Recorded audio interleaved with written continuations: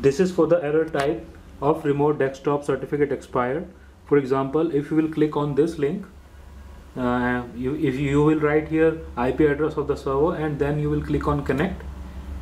Then if you will try to enter username password of the server of any username that is there on the server, then it will show the error of remote desktop failure.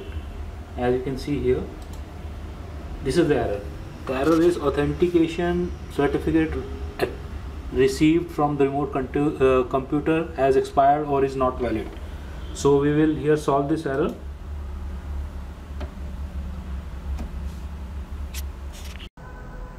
For using in Windows 7, you will click on here and you will go on the run monitor on the run screen, and then you will write mmc.exe or simply write mmc and press enter. It will ask for administrative permissions. Make sure that you are having it. Then you will go in file, add remote snap-in, and from there you will select group policy editor.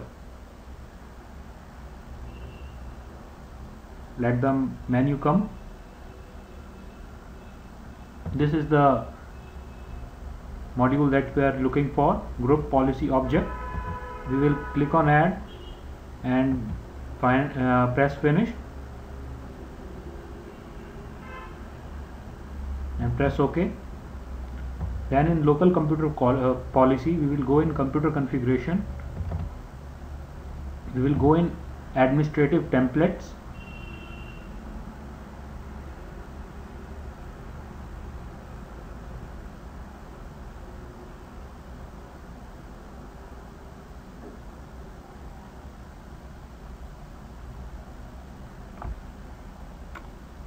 Inside administrative templates, we will go in Windows components.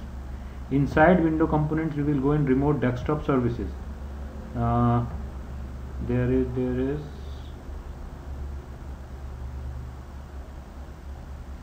wait a minute, we have to find it out. Remote desktop services.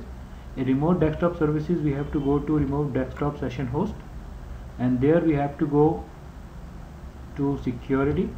There you can find the feature of require use of specific security layer for RDP connection. So we will right click on that and we will click on edit, and there we will go with enabled, and enabled we will make sure that we select security layer as RDP. The default is negotiate, which is the highest of the two, so we will use RDP to connect to the thin client. We will press apply and we will click on OK. After doing that, we will restart the Windows, or we can simply restart services. So I'm gonna here show you to simply restart services. In services, you will go in remote desktop services and you will click or right click on it, and then we will click on restart.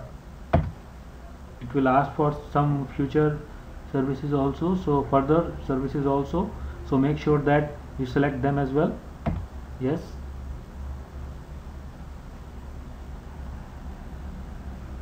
So now your services are being restarted. So let's check it in the thin client if that is feasible or not.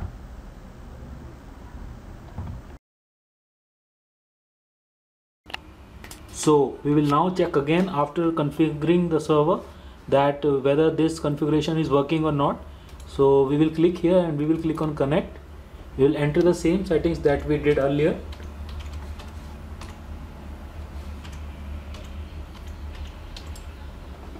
And we will click on OK. This time it asks for a different screen, so that is a ghost shine. We will click on don't show for this message, and here we go.